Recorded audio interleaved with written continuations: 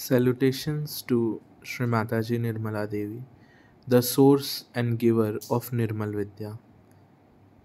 She is the one who blessed us and the whole universe with a divine, beautiful gift for the mankind to love all, serve all. I remember when I was a small child, we had these pujas, and every child used to make a greeting and go and greet Sri Mataji. And all the kids had really made very beautiful greetings, and those greeting cards had very beautiful Ganesha. And I had just scribbled something, but I had that thought that I should take it and give it to Sri Mataji.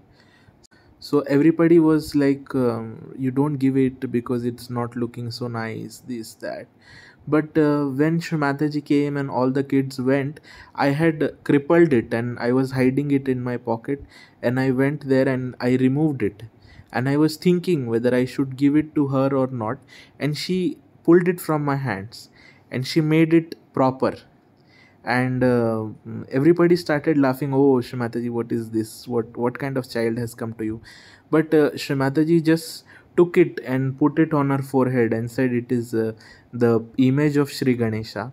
And everybody had seen that there was no image of Sri Ganesha, but when she put it over her heads and then returned showed to me, it was a beautiful painting of Sri Ganesha.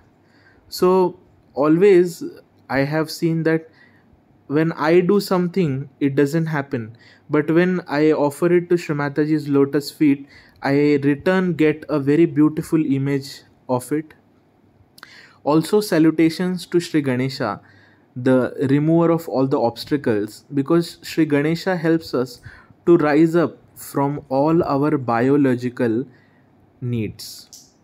And also, salutations to Sri Dhanvantari, the one who cures everyone, and all the knowledge of love, compassion, of healing, understanding provided by all of you, audience, patients, healers, yogis. I have a humble request and a humble thank to all of you that always keep me your blessed by all your guidance, prayers, blessings.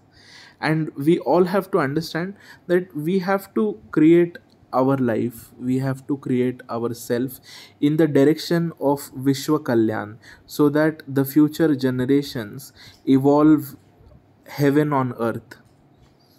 And all this will only happen when we will start seeing our own faults in the love and compassion of our mother, and not judging others but slowly requesting and clearing ourselves and becoming a person who is full of love, compassion, and ever helping, ever caring, ever forgiving, and always ready to serve mankind.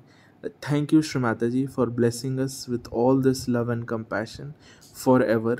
Let your presence be felt by every soul. Let your blessings be blessed to generations across. Let the Loka Samasta Sukhino Bhavantu. Everybody, everywhere, wherever, anywhere.